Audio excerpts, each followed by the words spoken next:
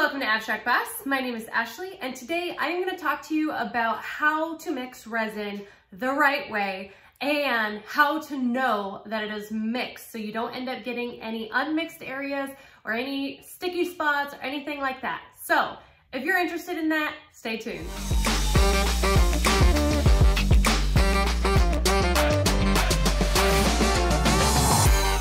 All right, first things first. Make sure you are following all safety procedures.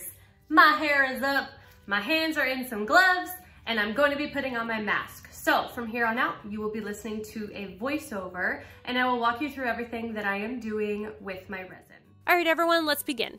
Today I'm going to show you 2 ways to mix resin. Believe it or not, there is a harder way and an easier way to mix. I'm going to start with actually mixing the resin the hardest way because that's what I did when I first started out, and this is what most people do when they first start out. There is an easier way though, and I will talk about that later in the video.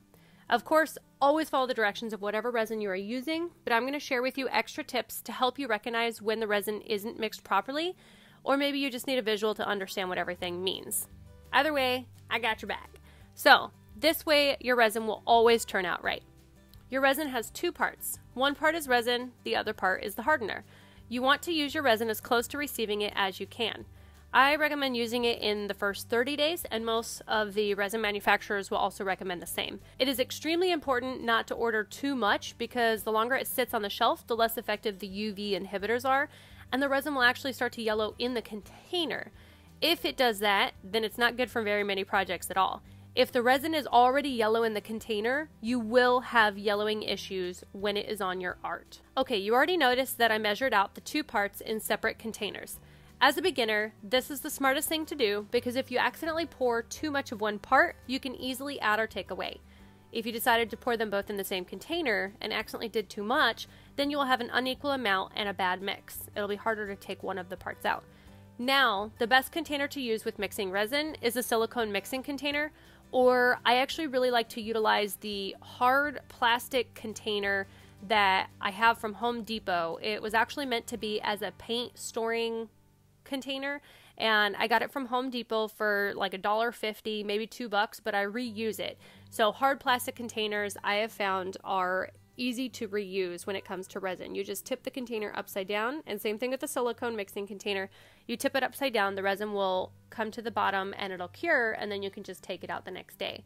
If you don't have any silicone measuring cups, you can get them from my Amazon store, and I have a link in the description below. It does not have any discount code for you or anything, but it does help me tremendously and my channel, so if you don't mind shopping through my art supplies through that link, that would be a huge help. You can also use plastic like you see here in the video. I am using plastic cups with lines on the sides to make sure that my parts are equal, and then combining them together in a larger cup. You want to make sure that you're mixing them together in a container that is not too much bigger than the amount that you're mixing.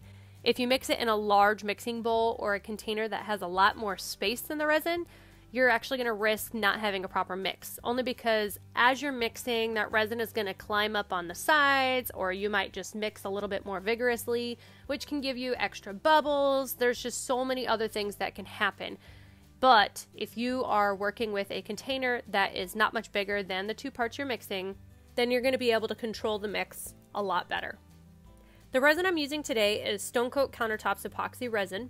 It is a 1-to-1 ratio, which means I will be using the exact same amount of part A and the exact same amount of part B. Part A is thick, and this is the resin. This can vary depending on the maker. I've actually had some resins where the hardener is the thicker part. So that, just make sure you understand and pay attention to whichever part is thicker, because this will actually play a part in the easier mixing process later. Mixing resin can be fairly simple, but you want to make sure that you're following one key rule. Scrape everything. This means scrape your spatula, your popsicle stick, or whatever you're using to mix. Scrape the sides, scrape the bottoms, and continue to scrape, scrape, scrape, scrape, scrape. You'll notice I do this the entire time I'm mixing. You want to make sure that you're bringing the resin up from the bottom and off of the sides constantly. That way, all of it gets mixed. If you don't scrape, you will have a bad mix. I'm going to slow down the video right now and show you something very important that you need to see. See how cloudy the resin looks?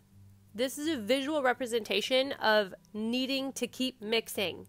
Eventually the cloudiness becomes harder and harder to see, and I call them streaks. Keep mixing until you no longer see any streaks throughout your resin. I constantly lift up the resin to look at it from all angles and to see how transparent it looks. You want it to look as clear as water, but of course with bubbles. The total time it took for me to mix this particular batch together was 10 minutes and 13 seconds. My hands were hurting so badly after this. Most manufacturers recommend that you mix for approximately 3 minutes in one cup and then pour into another cup and mix an additional 3 minutes. Because the resin was so thick in the beginning, it took me longer than the average time to guarantee that it was all mixed. Remember, we are looking for the cloudiness to completely go away.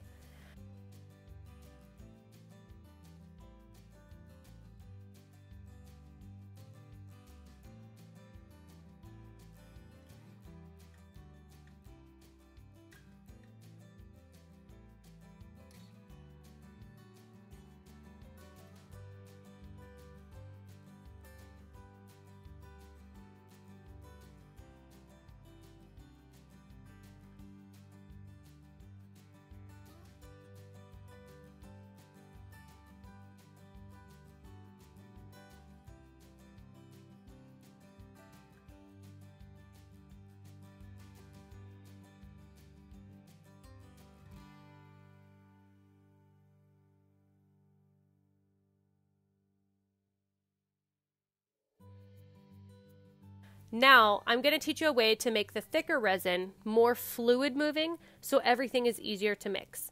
After you measure out your 2 parts in 2 separate cups, take the thicker part and sit the cup in a bowl of hot water.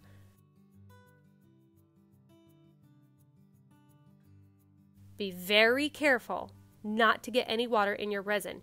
You are just sitting the cup in the hot water while it has the resin inside. Don't get any of the water inside.